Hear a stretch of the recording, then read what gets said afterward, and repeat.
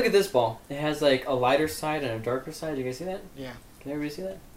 And this is kind of, I thought was just a great way to kind of show what he was talking about in the book about money, about how it's both good and evil, kind of like the idea of a yin yang kind of, which it has some interesting points to it. I mean, we could say the same thing with sex. It has a good side and a bad side to it, or power, a good side and a bad side. Everything, anything. And it seems real easy like that. And then this one would kind of visualize my understanding of money. That it's just kind of there, and it's greed that's the issue. It's the person's heart that's the issue. So really just to kind of visualize. And like I said, I'm purposely leaving it vague for you guys to come to your own conclusions about. I don't want to... I teach you things that are true and not true according to the cults and the Bible and stuff like that. Right. But this isn't really something that I can answer for you. You know what I mean? It has to be something that you read the Bible yourself. You see what I've talked about, and you just kind of come to your own conclusions according to what you think best fits Scripture.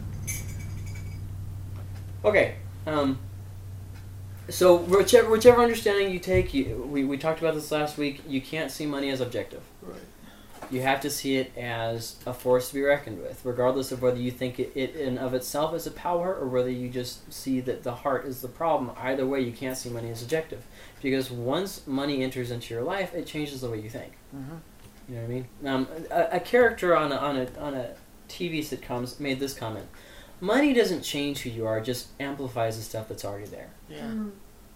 I don't know if I agree with that, but it is definitely something worth thinking about. Richard Castle says it on the show Castle. Right. And I mean that is worth a thought, It might be halfway true. Because like you see some people who are kind of like whatever, and then they get money and they start acting kind of like a jerk. But maybe that was there the whole time, and it just didn't have an opportunity to surface. And then you see some people who are foolish and waste their money, and then like they win lottery or whatever, and they act foolish like they always have. So it's like, well, I don't know. Money definitely does give rise to the feeling of I'm my own boss. Yeah. Or grandpa, whichever. Or. And we can also come to the same conclusion, no matter which stance you take, that money is strongly warned against. Mm-hmm. Okay. But then, one of the things that I only briefly glanced on last week, and I want to kind of look at it a little bit more. In the Old Testament, money was a sign of God's blessing a lot of times. Like, when it says that God was going to bless Abraham, money was one of the necessity things. Yeah. You know what I mean? Where he increased greatly in wealth. And he increased so much that, like, the neighboring kings around him were even paying attention to him. You know what I mean? And then that's kind of the same thing that happens throughout the line of Abraham. We see Isaac also increased with wealth to the point that the area of where the Philistines would later inhabit, they're also kind of, standoffish with him about it. And he has the tits with the wells and all these different things that happen from his wealth. And then Abraham, Isaac, Jacob, it also mentions about how he increased in wealth, and then his son Joseph goes to Egypt and he increases in wealth. And so you see all throughout the line of what would become Israel, that's the sign of God's blessing, is the financial prosperity. And it seems to go on like that throughout Israelite history until we reach the days of about King Ahab, King Omri, where Israel as a nation is prospering economically, and yet the only thing that the Bible talks about is how immoral they were. So we kind of start to see a change between now, what? And then we see Job, who has everything, and then everything is taken from him. So, so we have a lot of different conflicting ideas it's seemingly conflicting ideas. But that is definitely something that we need to realize, is the Old Testament did talk about money as a positive thing, as a blessing, as a sign of God's blessing to these people. But so I think as time went on, it slowly turned around. Like where what do it you started mean? becoming immoral and all these other, The money or the just the hearts of the people. oh, okay. In time, it started out as a blessing, and slowly in time. I see what you're saying. Yeah. Well, that's not really what I was talking about. That's a good point, but I was more talking about the way that in the earlier days of like the forefathers of Israel, money was God's like, okay, I'm blessing you, and this is a sign of of the blessing. Right. But then as history kind of progresses, God doesn't so much say that, necessarily in different things. Like I remember in one of the prophets, he's even saying, hey, you have this wealth, and you think that it's your strength, and it's not, and ruin is coming upon you. You need to turn from your sins. Right. So it's just definitely something worth thinking about. So we're going to look at just a few passages.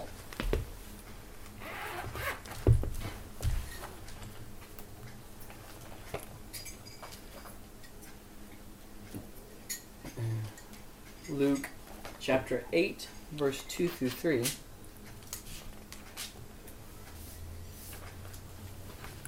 And it says, "And also some women who had been healed of evil spirits and infirmities, Mary called Magdalene, from whom 7 demons had gone out, and Joanna the wife of Chuza, Herod's household manager, and Susanna, and many others, who provided for them out of their means." So here we have women who are kind of following Jesus' ministry, right, and giving financial support through it. And then in Romans 12:8,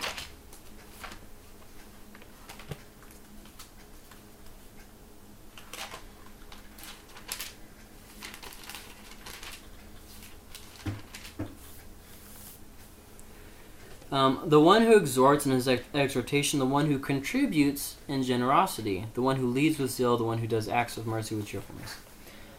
So obviously here again we have money mentioned in the way of being generous. It doesn't say a specific dollar amount. It just says generosity. Like when Jesus was standing at the temple, or actually sitting and watching people give money, and he notices the poor woman who gives in her little bit, and he says, wow, this woman gave more than all those rich people who are giving in all huge sums. Well, why? Because she gave generously, and they gave, not out of their abundance.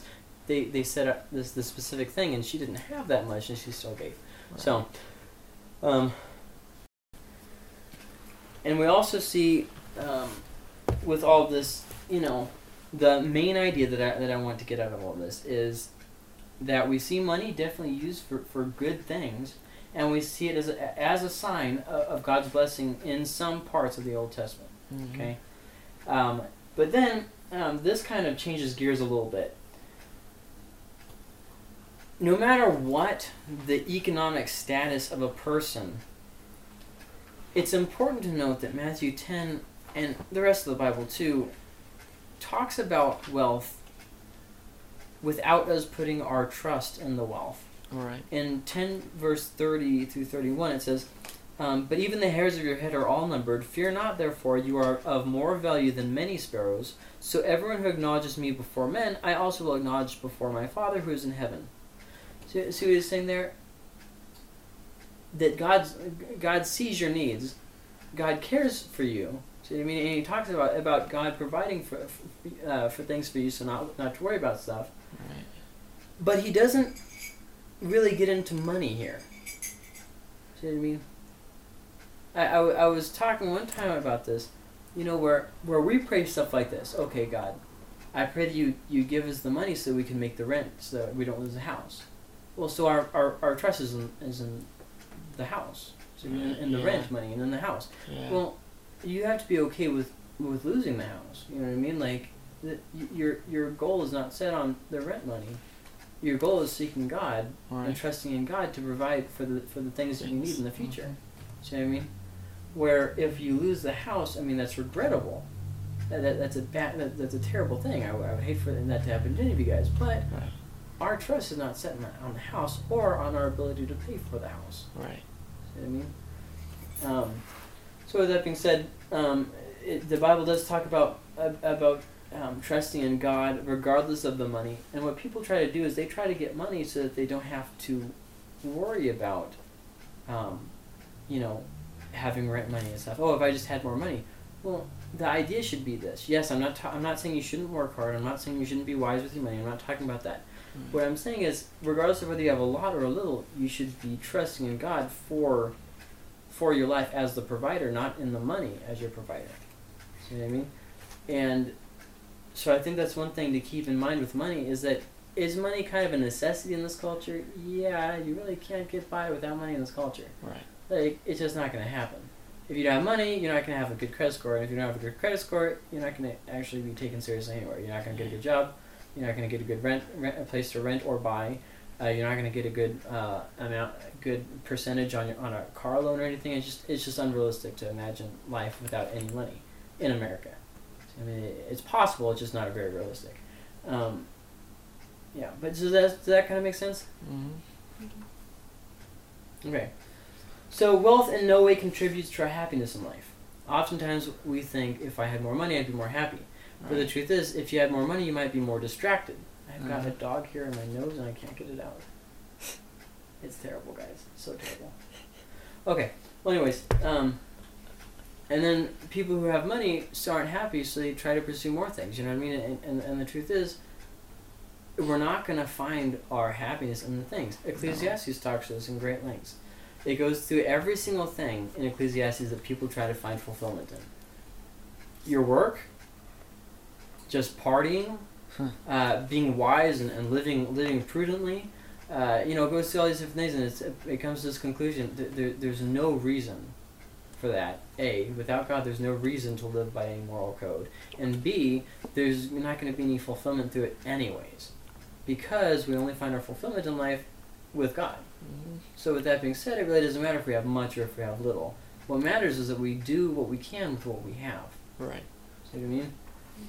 So, wealth in no way contributes to our happiness, and God is the one who takes care of us, not money. Our hope is supposed to be set on money, regardless of the good things and the bad things with money itself.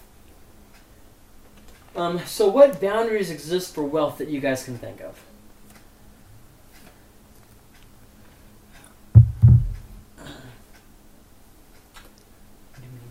What? Yeah, what?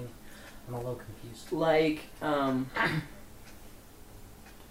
does the Bible give any guidelines as to how to and to not use your money if you haven't?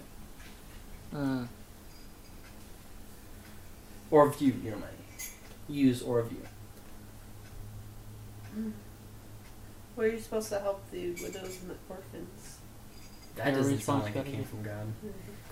God helps those who help themselves. It's in there somewhere. You're supposed to help the poor.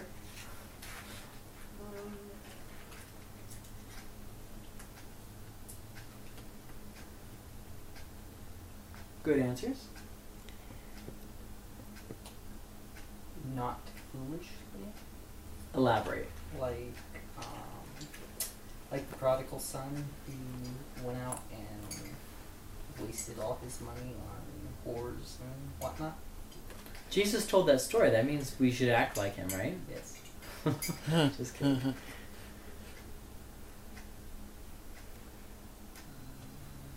I think the story Jesus told about the talents, or not talents, the one where he gave so much to each servant and one. Yeah, talents. I know that's more talking about like gifts and such, but I think it has to do with money as well. No, it has to do with money. Yeah. Oh. What you heard is a youth pastor probably talk about it being skills. Just kidding. Whatever. But it is money. But, good answers? Anyone? I'm trying to think. Okay. Like the guy who, like just storing it up for yourself, like the guy who built the barns for himself. Yeah, we looked at him last week. Yeah. Good example. Pay our taxes. To the government? we give to what Caesar we give. What if we don't agree with everything that they're doing? We're still supposed to. But that justifies my cheating on the IRS reports. Check me up on this, Ben. Come on. Barnabas would have. Just kidding. Wow. That's why he gave all his possession or his household or whatever you gave away, because he just didn't want to pay taxes on it. He's like, yeah, what now? Your move, government. Yeah. Okay, sorry. I'm back on topic. Any other answers? Oh, and tithes. We do in church. Okay. Offerings and stuff at church. Well, not just tithes, but offerings to help church and pastors and missionaries and stuff. Any more ideas? No? I'm gonna move on. You need to raise your hand if you still need time to think. Be quick. Be quick. Oh, my finger's on it. First off, and I think let me just, before we go on here, I'm not going to say you guys' answers were wrong because they're not worded in the same way that mine are. But, I mean, a lot of your guys' answers had to do with the things that I'm going to say here. Okay, Right. so first thing, the boundary that exists with wealth is that you understand that God is the owner. See, Right. what people miss about the tithe of the Old Testament was it wasn't like this. I'm giving my 10% so that I get to do whatever I want with the rest. The tithe was a declaration that you were committing the whole to God by giving a portion of it. Paul talks about this. Okay. The lump becomes pure by offering just a little bit of it. See what I mean? So by the tithe, it was a way of showing that God, I'm dedicating everything that I have to you. But God only required a tenth as a show of this. So then, how does that relate to today? Well, people then say, okay, I'm gonna follow the 10% and the tithe principle, and I'm gonna pay my tithe, and that's all that I owe to the church. It's like, okay, you're kind of putting an unrealistic split between the church and you. Remember, who is the church?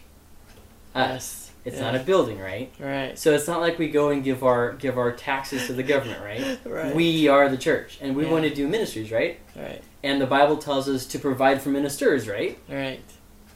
See what I mean? Yeah. In fact, there's one part where Paul's talking about providing for the ministers, and he doesn't say anything about 10%.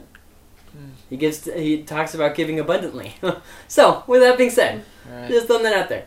And Pastor actually talked about this a couple weeks ago. He said, in the Old Testament they said 10%. In the New Testament they said give it all. So, hey, there's that. And so what people try to do is they try to do the exact same thing that they misunderstand from the Old Testament.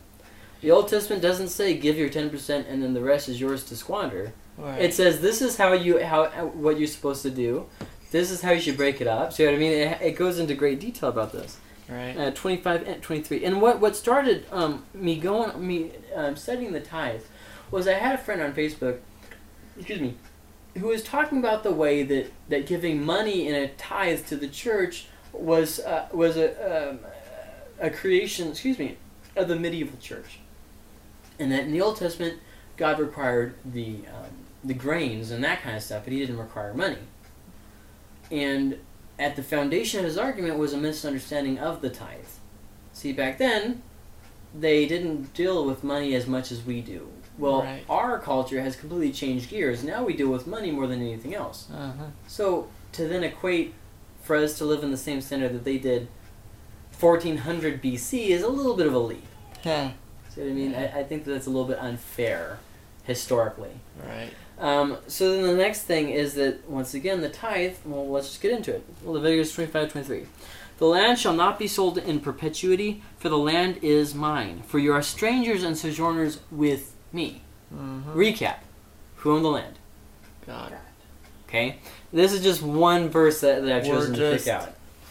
Right. They're just temporarily. Right. This is one of the verses that I've chosen to pick out. There's much, much more that we could get into about how the produce of the land is God's, about all these different things. He says it repeatedly.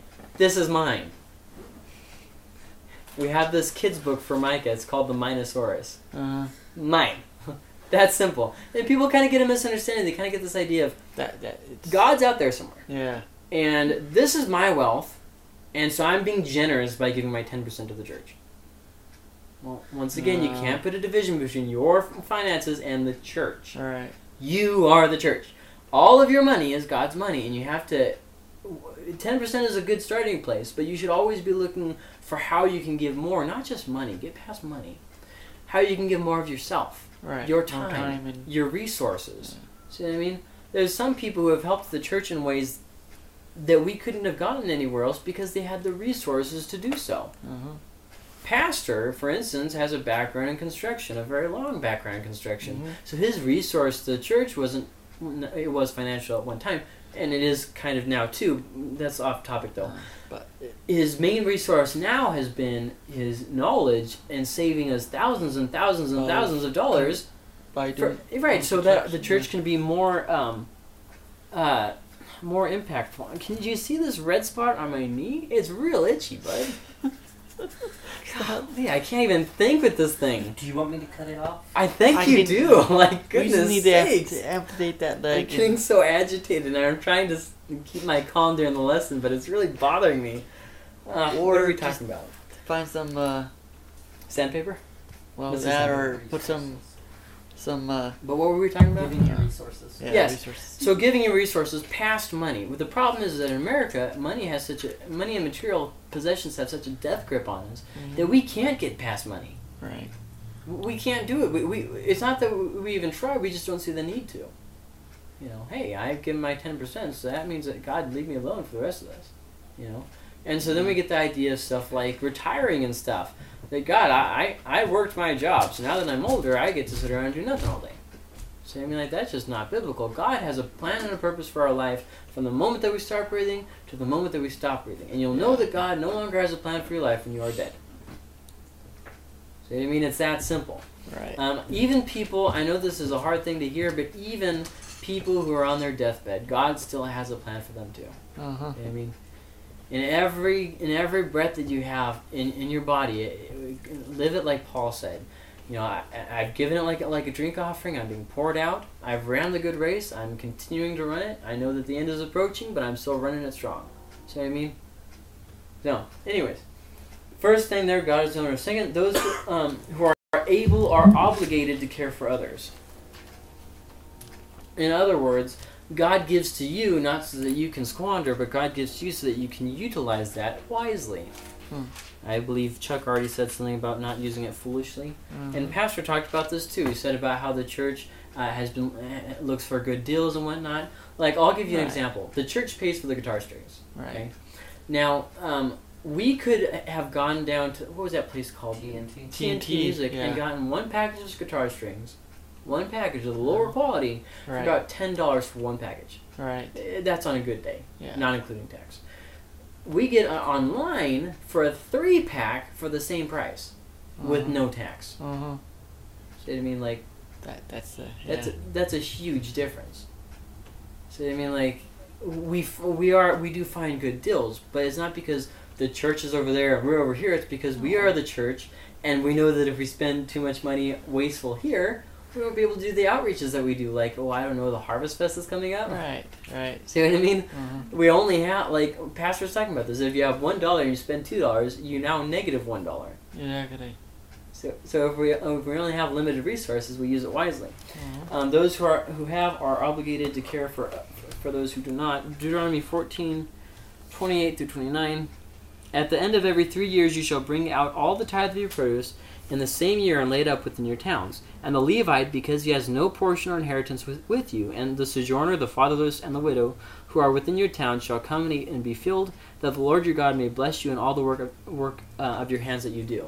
They also had another rule where if you were gleaning the fields, anything that fell over excess, you couldn't pick it up. You had to leave it there for poor people, like in the story of Ruth. Right. They also had another one where if a woman if a woman's husband died and she was still childless, it was up to the next nearest relative to take her up in marriage, so that she could provide an heir to the family name, so that she could provide it for her. Right. See what I mean? They had these different things, all these little things in place, so that all the law can be summarized in 2 statements: love the Lord your God with all your heart, soul, strength, and mind, and love your neighbor as yourself. So I mean, everything revolved around that. If you're in the place of being obligated to care for others. And this is very, very good news for us because there's no longer a place for anxiety in our life, and there's no longer a place for tyranny in our lives with belongings. I'm not saying we're Christians, we should never struggle with, that's not what I'm saying at all. But now that we know this, we're no longer bound by that anxiety with worry. And it was anxiety with money. Because it's not ours. God gives and He takes away. See what I mean?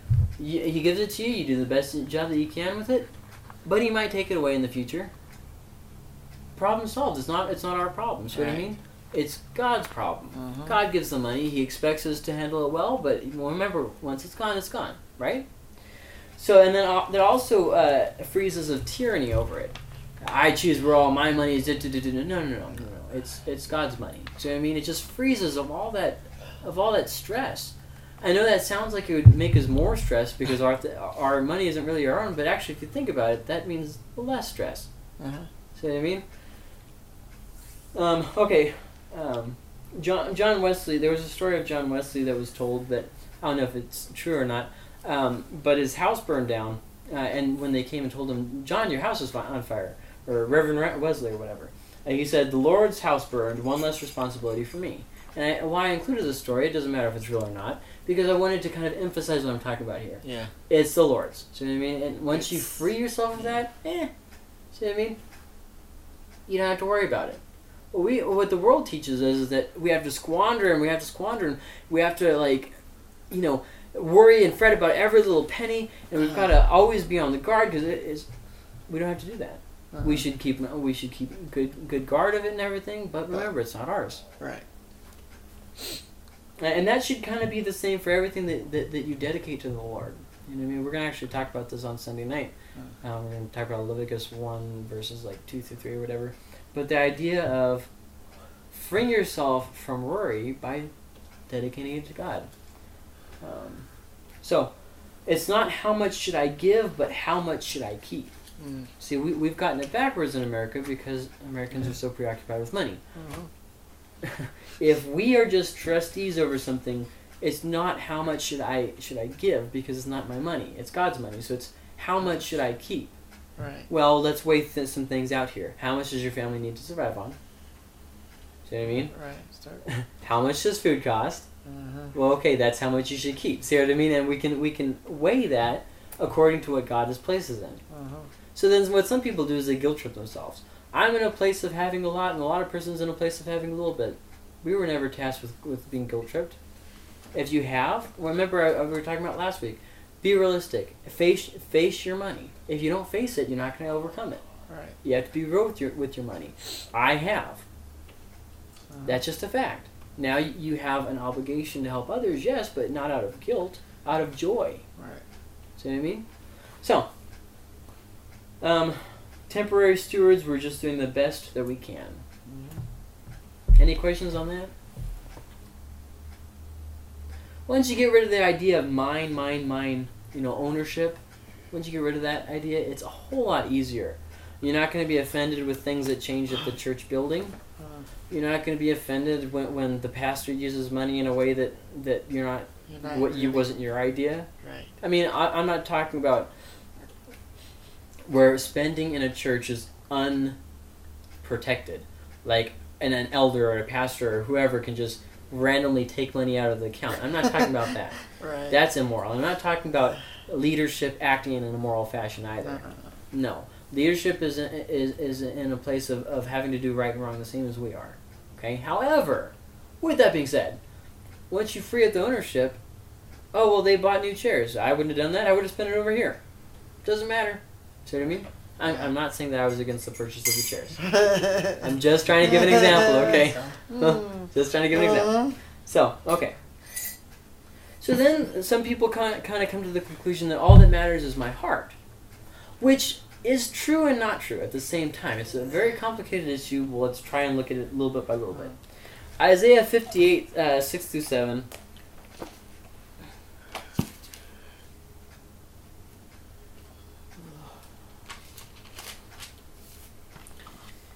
Is not this the fast that I choose, to loose the bonds of wickedness, to undo the straps of the yoke, to let the oppressed go free, and to break every yoke? Is it not to share your bread with the hungry, and bring the homeless poor into your house, when you see the naked, to cover him, and not to hide yourself from your own flesh. And then 10, if you pour yourself out for the hungry, and satisfy the desire of the afflicted, then shall your light rise in the darkness, and your gloom be as the noonday.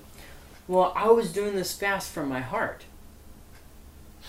Well, once again, though, yes and no. No in the sense of just because you meant well doesn't mean that it was well. All right. But yes in the sense of, if you're truly seeking after the Lord, one of the ways that that's exemplified is in the way that we treat others. What they were trying to do is they were trying to squander their wealth while getting blessings from God. Yeah. So you're using fasting to manipulate people and God. Nah. Well, that's not really how it works. Uh-huh. See what I mean? So, yes, in a way, all that matters is your heart.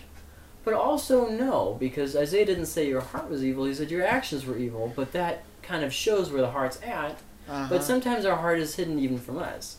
Right. Sometimes we genuinely think that we're doing something good, and we're not. Actually, yeah. I knew somebody who bought their kid a Ouija board, and they thought it was fine. They were ignorant of the fact. Yeah. So one side says, hey, all that matters was their heart, right? Well, no, it was still a bad thing, and it caused bad things to happen afterwards, right? See what I mean? Yeah. So, selfishness is not discipleship. We already looked at that before. So in a way, all that matters is your heart, but remember, your actions need to be a continuity of what's in your heart. So service and giving revives our spiritual lives. We become spiritually dead in a way by not giving, by not serving others. Inside we become kind of stiff, immovable. And giving and serving others has a way of loosening us. It has a way of freeing us up spiritually. It has a way of helping us to grasp more of God and to understand more of God and to seek more of God. It has an interesting hold on our life.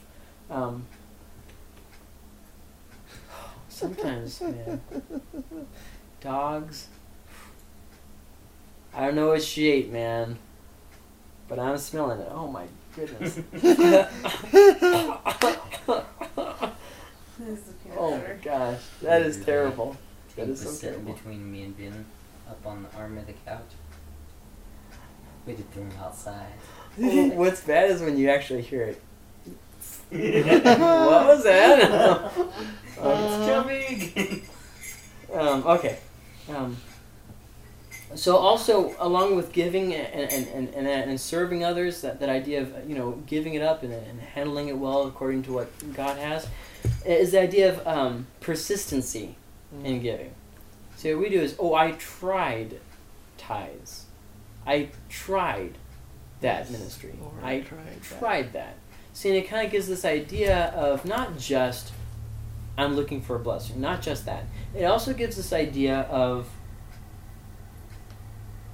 I wasn't changed and it didn't bring me the happiness that I was looking for, and so I need to try something else. And so to that, it's persistency in doing the good changes us. Not just doing the good, but persistency in that. Consecrating possessions consecrates ourselves. If you want your life to be consecrated to the Lord, consecrate your things. It's been said that, we talked about this last week, the conversions of the heart and the mind and the purse.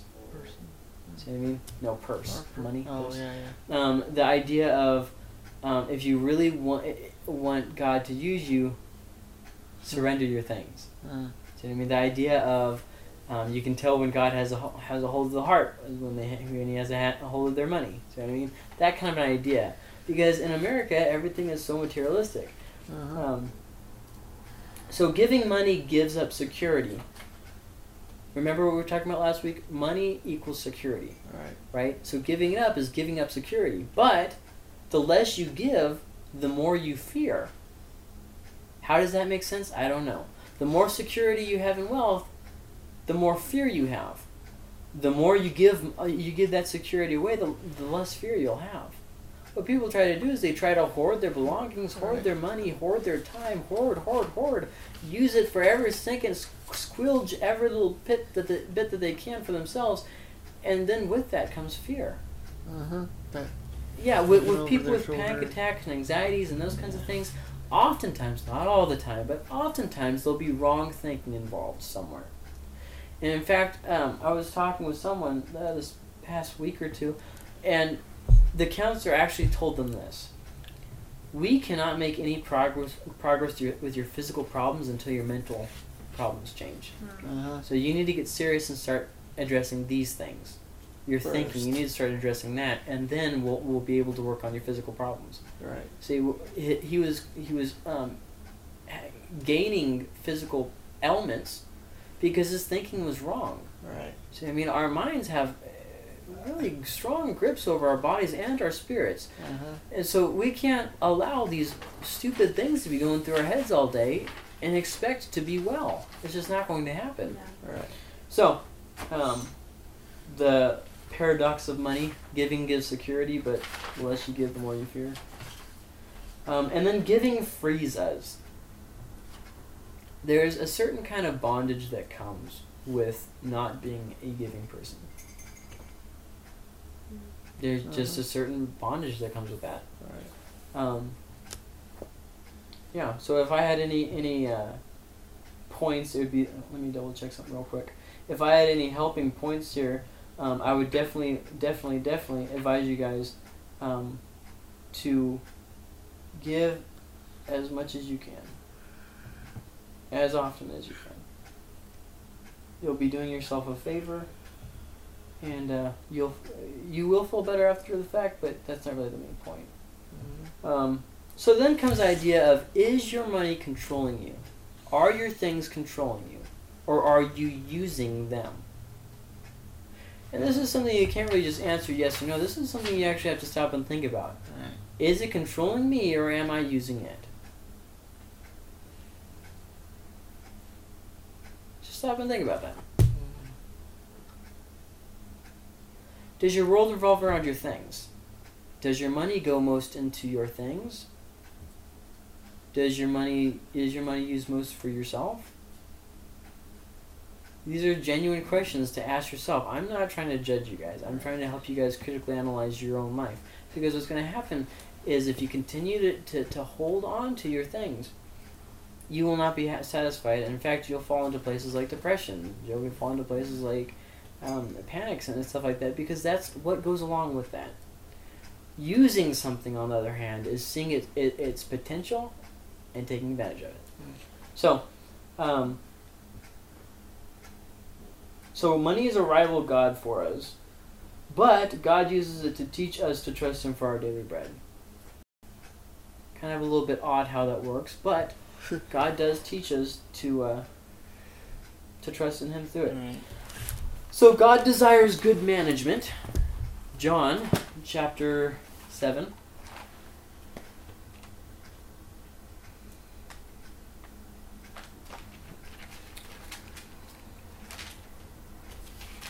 John chapter 7. Where are you? Verse 50. There it is.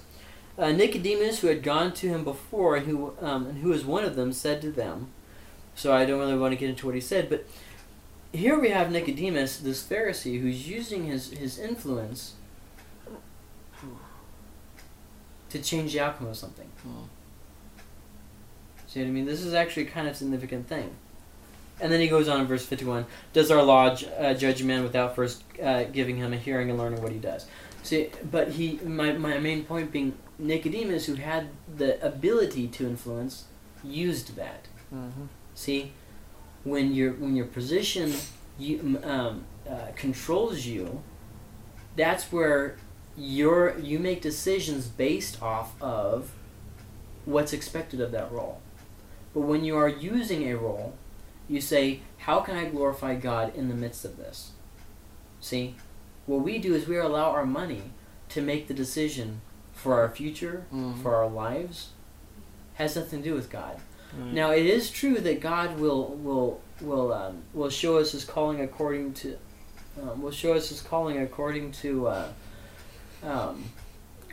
providing money and that kind of stuff. That is true, but sometimes that will be something where He'll provide for us in the midst of it. And then in chapter 19, verse 39,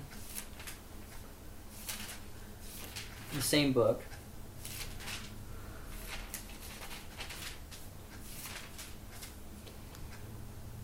Nicodemus also, who earlier had come to Jesus by night, came bringing a mixture of myrrh and aloes, about 75 pounds in weight. This is talking about Jesus' burial. Once again, we have Nicodemus using his wealth to bring blessings. So Nicodemus is the guy in John chapter 3 that goes to Jesus in the night to talk to him and ask him questions. For God so loved the world, that was when Jesus was talking to Nicodemus. Matthew 25. Oops, going the wrong way.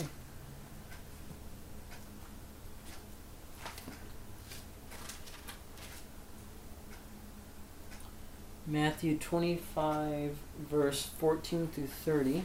I'm not going to read the whole thing. For it will be like a man going on a journey who called his servants and entrusted to them his property. To one he gave 5 talents, to another 2, to another 1, to each according to his ability. So he gives it to these 2 people, and then on down the road, each of them invested differently, and they each do well, except for this one guy who takes it what he's been given and he buries it so that nothing will happen to it. And then he makes this comment. Master, in verse 24, Master, I knew you had to be a hard man, reaping where you did not sow, and gathering where you scattered no seed, so I was afraid, and I went and hid your talent in the ground. Here, you have what is yours. But his master answered him, You wicked and slothful servant. Now keep in mind, he didn't lose the thing. He simply did nothing with it. Okay? Remember that. You knew that I reap where I have not sown and gather where I scattered no seed. Then you ought to have invested my money with the bankers, and at my coming I should have received what was my own with interest. So take the talent from him and give it to him who has the 10 talents. Now, just so that we're all on the same basis here, interest back then was pretty much how it is now. Barely even worth barely even worth what it was. I mean, the inflation rate is higher than our interest rates are in our modern day banks. Wow. So interest does less than nothing. I mean, and it was kind of the same thing going on here. So what he's saying is literally the bare minimum. I mean, interest would not have gotten him that much more. See what I mean? So basically, what this servant did was foolish and stupid, basically. For to everyone who has, so take the talent from him and give it to him who has the 10 talents, not the one who had the 5.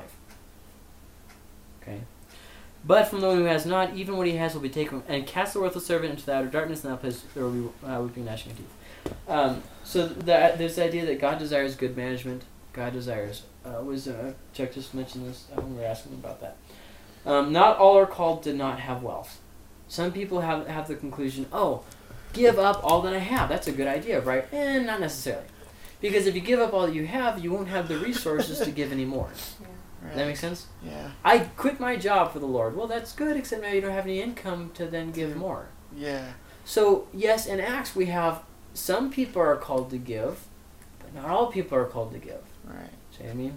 And in fact, some people tried to fake it by the fact that they weren't called to give, but they were wanting the same prestige from it. Well, And a license to fire. He Yeah. even told them that they didn't have to Right. give it all. I mean, Exactly, yeah. Like, it wasn't like they were making them Right. give everything. He says when it was yours, could you not have decided where your money went? You know what I mean? So what they did is they saw Barnabas, and Barnabas felt like he should do this, so he did it. And then it just so happened that he got a good name for himself, and they actually named him Barnabas from it. So they're like, hey, this looks like a good idea, let's do that. But instead of actually doing it, which remember, just like Chuck mentioned, they weren't called to do that. They wanted the prestige from it. So they sold it and then said, oh yeah, this is all of it, but it really wasn't all of it. So not all are called to not have wealth. We're going to look at this later with marriage, but not all are called to be married. Not all are called to be in relationships. Not all are called to be in places of power or position. To each person is called a different thing. And also there's the idea that professions need Christians. Well, we need to see more Christians running for Senate, running for presidency, running for different things like that, running businesses. We need to see more Christians working in CYFD or CPS. We need to see more Christians working in the social world. We need to see more of that. People think that for whatever reason, to be called, as a Christian means to go into ministry as a pastor. Well, that's not necessarily what we're all called to do. See what I mean? Like, that's just not realistic with the facts at hand. Professions need Christians, and not all Christians are called into the same area. So, but in doing, do with purpose and discipline. If you just enter into the business world with no purpose and discipline, you will be there for your own profit. But this is exactly what we've been talking about. You have to have a purpose and a plan for it. And God obviously has to be the center. And we're also just turn into, once again, it's going to be controlling you. So have something without it having you. Philippians 4:11-13. And you know when something has you by the fact of how you react to it, how your heart is set towards it. Would it literally be the end of your life if you were to lose it? See what I mean? Philippians 4:11-13. Not that I am speaking of being in need, for I have learned whatever situation I am to be content. I know how to be brought low, and I know how to abound. Okay, so I know how to have little, and I know how to have much. I know how to be rich and poor, basically. In any and every circumstance, I have learned the secret of facing plenty and hunger, abundance and need. I can do all things to him who strengthens me. See, whatever area we are in life, we need God's grace to carry us through it. Did you get that? If you are rich, you need God's grace as much to help you not be given to it, as much as if you are poor, you need God's grace to not be seeking. See what I mean? Either way, rich and poor, they both give their hearts over to something. See what I mean? And that's exactly what Paul is just saying. I have found the secret to this, that God can strengthen me. His grace will carry me. It will be sufficient enough. And regardless of whether I'm rich or poor, it will sustain me through this course of life. See what I mean? And what people fail to realize is that it takes grace to be rich. It really does.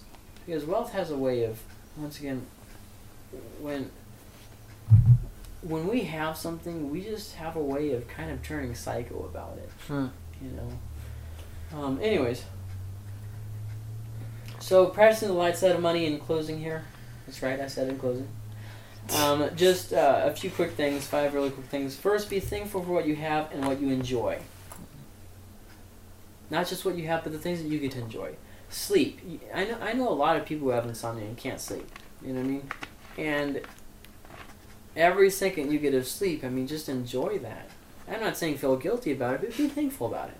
You know what I mean? If you have a car instead of having to walk to work, well, that's a great thing. Enjoy it. Be thankful. And then like phones, not everybody has a phone. Not everybody can afford a phone. You know, once again, be thankful for the things that you have. Second, receive, use, and let it go. This is a lifelong practice that you will have to use throughout the course of your life. When it's a status or a position, receive it with grace, use it for its purpose, and then let it go when it's time to let it go. You know what I mean? Money. Receive it when God gives it to you. Use it as best as you can, as in the way that you feel like God wants you to, and then let it go when it's time to let it go. Relationships, once again, receive them, use them, let them go. I'm not saying use your partner, that's not what I'm saying at all. But if you have certain people in your life, like parents, for instance, receive that, grow from it. You know what I mean? Use it to its intended outcome. Bless them, they bless you. See what I mean? And then when there will be a time when your parents or whoever that relationship is, they will die, and you have to release them with grace. You have to let go. So I mean, God has chosen to allow that person to die, regardless of whether He directly caused it or simply allowed it to. It doesn't even matter. He allowed them to pass from this world, and we all have limited times in this world. So once that time has come, let them go. So I mean, it's a process in life. And then God will bring other people into our lives. It's not like God will always take and always take and always take. He gives and He takes. So you have to learn to receive the things that He gives, use them while you have them, and then let them go. See what I mean? Third thing, this was an idea that he had. I thought it was good enough. Next time you get paid, cash the check. He advised in dollar bills. That's a lot of dollar bills, but okay, just bear with me. And then separate it out before you on the carpet where you can actually see it, and then visually take 10% of that. And so that way you kind of get the idea of it, because you have to remember, the Israelites, when they were dividing up their grain, they literally had it all before them as they were dividing it up. And so when they took it into give their tithe, they were able to see that. You know what I mean? And so he advises for the purpose of seeing it, being appreciative of it, and giving it away. Not so you can roll around in it. Damn. Shoot. Number 4, dedicate your profession the same as a pastor. If you are a Christian, that's where God that's where God has you. You know what I mean? We spend so much time trying to look for the perfect job or the dream this or the dream house, and rather than just wherever God has you, let it be dedicated to Him.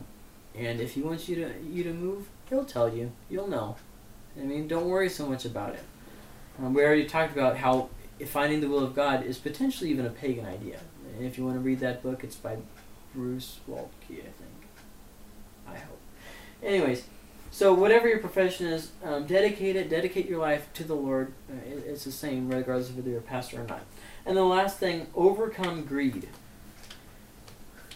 In this way, we talked about, remember I asked over the past couple weeks, how do you overcome greed? How do you overcome greed? This right here. Give persistently, give thankfully, and give much. That's how you overcome greed. By those steps, you will overcome greed. And the thing is, it's not just about money anymore. And we'll look at this more, not next week because that's the Yam Party, but the first week of November we'll look at this more. That it may start with money, but it stretches out way deeper into our very souls, and that's greed. And it's not just, greed doesn't just revolve itself around money.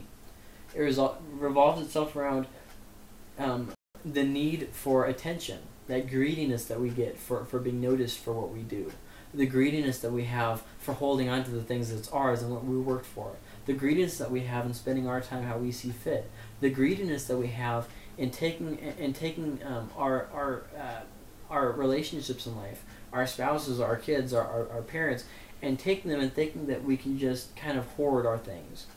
And we're not willing to let them go. We're not willing to let God have His way in our lives and in our things, in our business, in our money, in our possessions, and anything that we have, in our attitudes. How many times have you known someone who's greedy on their bitterness? You know what I mean? Where they've been wronged by a church and they're greedy over that bitterness. They will not just let the bitterness go. They've literally taken a greed over it. It makes them feel good. They lash out at other people. You know what I mean? And it's a driving force for them. And the greed has literally taken over their heart. And you might think, oh, well, they're just bitter. That's a problem. Their problem is greed. They haven't surrendered that to the Lord. So, I mean, they're trying to squander things for themselves, trying to grab all that they can and hold it close. Greed.